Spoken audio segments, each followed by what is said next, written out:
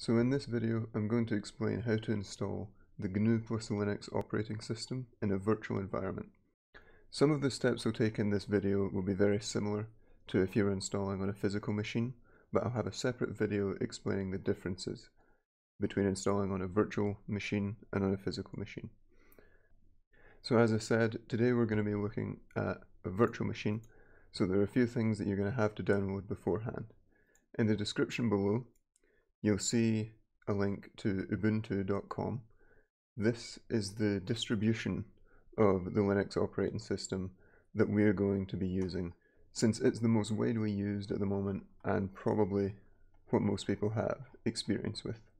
So all you'll have to do is click download and download the LTS. This is the most stable version of Ubuntu. Make sure you've clicked the desktop version and not the server version. I might explain how to set up a server in a different video, but for now we're just looking at the desktop. Secondly, you're going to need the Oracle VirtualBox. This is the program that's going to run a virtual machine. The main page will look like this. You want to click this big button and download for Windows hosts if you're on a Windows machine, or OS X hosts if you're on a Mac. So I've already downloaded these. First thing we're going to do is install VirtualBox. So this is just the installer here. So we're going to open that up, run. We're just going to install everything that's here, and I'm going to leave this at the default location. You can install it somewhere else if you like though.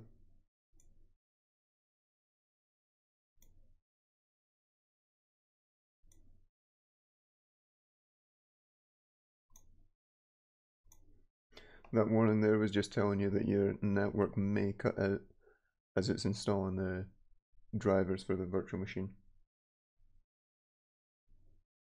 So just be aware of that. The installer will at some point ask you for admin permissions. Just press yes when it asks for that. Here we're going to say install.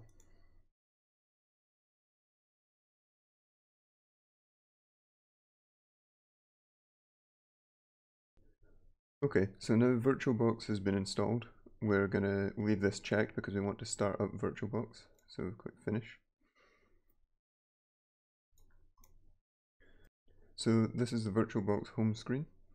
And what we're going to want to do here is we want to make a new virtual machine. So let's click new. What will we call it? We'll call it Ubuntu. And you can see here that it's automatically detected that we're going to be installing Ubuntu Linux.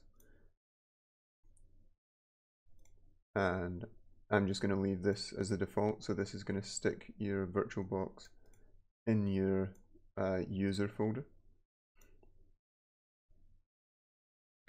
Here we're going to allocate memory to the virtual machine. So this slider will look different for you depending on how much memory is installed in your machine. So mine has 16 gigabytes, as you can see. Most people might have 4 or 8. It really depends. I wouldn't recommend using any more than half of your memory because Windows is going to be using that. So you're going to be hosting an operating system within your operating system. So you're running 2 operating systems and both of them need a minimum amount. Now Windows is going to need more than Linux, so you can maybe get away with 1 gigabyte. I'm going to go for 2. I'm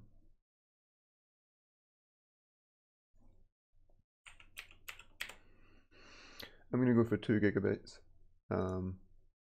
but it's really up to you. If you don't know, then probably go for halfway along this slider, if in doubt, or maybe a quarter, but no, I wouldn't say any less than 1 gigabyte of RAM, just to be safe. Here we need to make a virtual hard disk because you don't want to write onto your physical disk.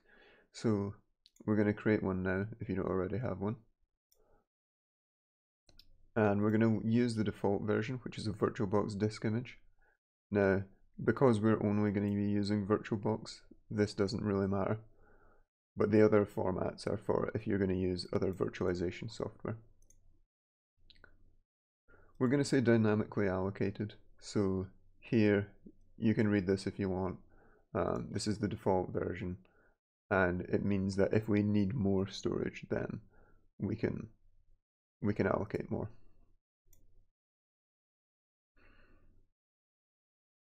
Um, 10 gigabytes is the default. For the sake of this tutorial, we're not going to need it anymore, so I'm going to create that now. So here we have our virtual machine. We can take a look at the different specifications we've given it. What we want to do now is insert the Ubuntu installation disk into a disk drive.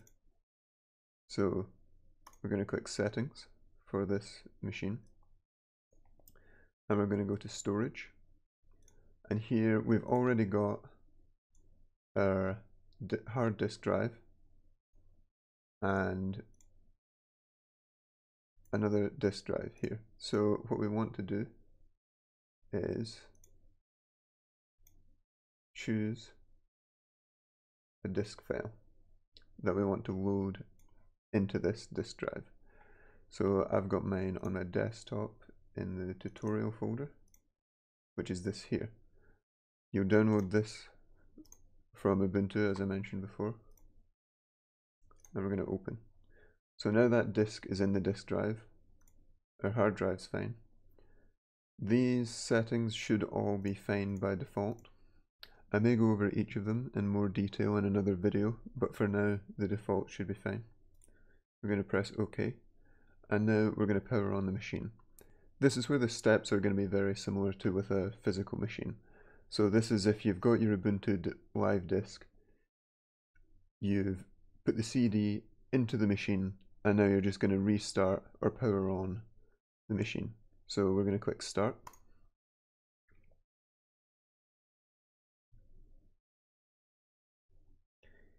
Here it asks which we want to boot to. So we're going to say the Ubuntu disk. That's what we want to boot.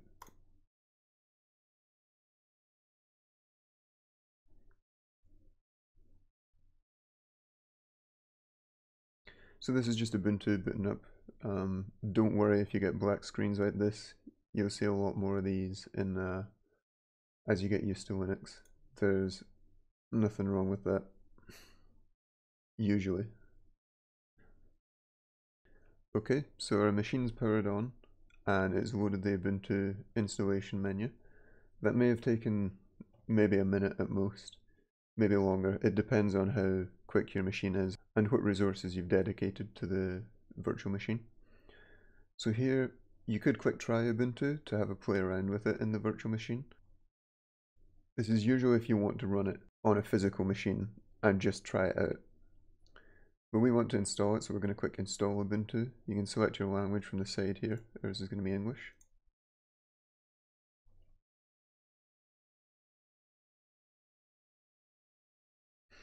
Keyboard layout, so I happen to know that mine is UK regular. But if you're not sure of your keyboard layout, just type a bunch of characters here and it can detect which is which.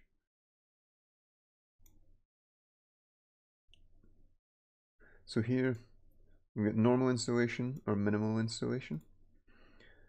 And you can download updates while installing, or you can uncheck this to download them later. So for the sake of this tutorial, I'm going to go with the minimal installation, and I'm going to talk about some different program choices that you've got, because with Linux there are a multitude of different programs that do similar things, and some you might prefer to others. So we're going to talk about a few of those, but for now, all we want is a web browser, basic utilities, basic installation. So continue. Now we're on a virtual machine which doesn't have anything on the disk, so erase disk and install Ubuntu is what we want.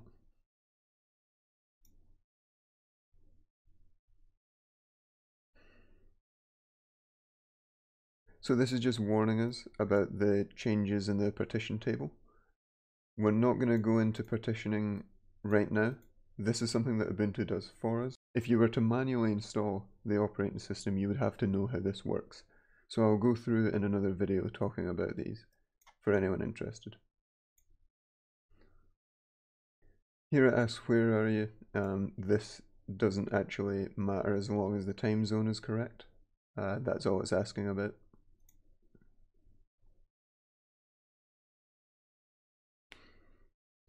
So it wants to know who you are. This is just for setting up a user on the machine.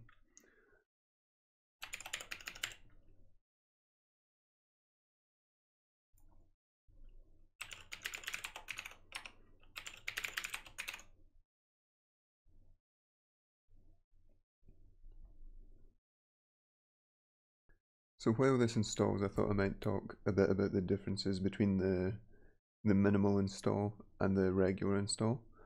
So obviously the minimal install only has a few programs with it. It's actually got quite a lot for a minimal install of a Linux distribution compared to other distributions. But the regular version would be if you wanted an out-of-the-box operating system with all the bells and whistles, with all the different programs for word processing, this sort of thing, like Windows sort of does, or like more like Mac.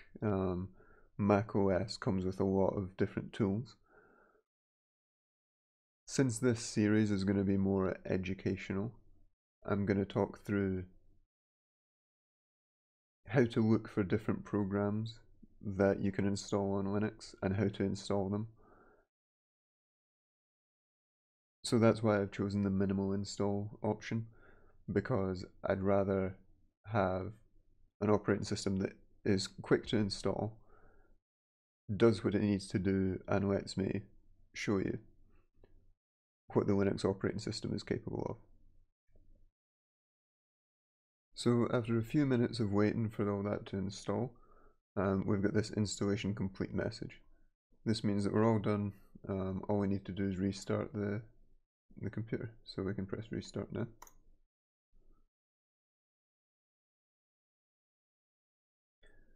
Now, if you were using a physical machine, what you would want to do is eject the CD.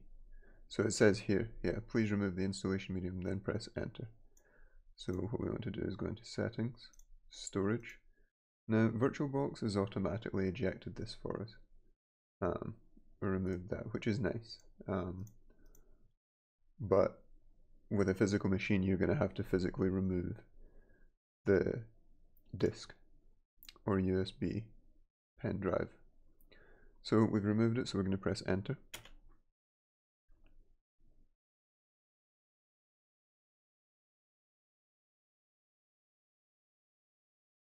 Let's close this notification.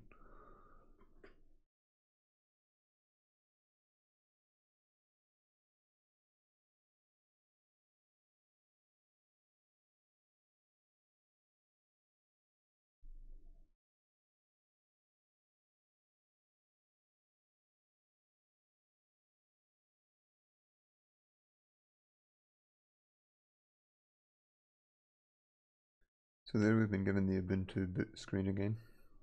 Let's just wait for this to boot up. So there we go. Now we're into the Ubuntu operating system and we're ready to start using Linux. So thanks for watching this video. We've now got obviously Ubuntu is trying to teach us how to use the operating system, so that's a nice feature. Yeah, so thanks for watching the video. We've now got Linux installed on a virtual machine or a physical machine, and we're ready to start learning how to use it. So if this video has been helpful, please leave a like. If you have any issues, any questions, please leave them in the comments. And if you'd like to learn more about the Linux operating system, then please subscribe. There will be more videos in the future on the basics of how to use the Linux terminal, for example, some different programs that are very useful, maybe some scripting, some more advanced features. This is all to come in the future. So yep, thanks for watching.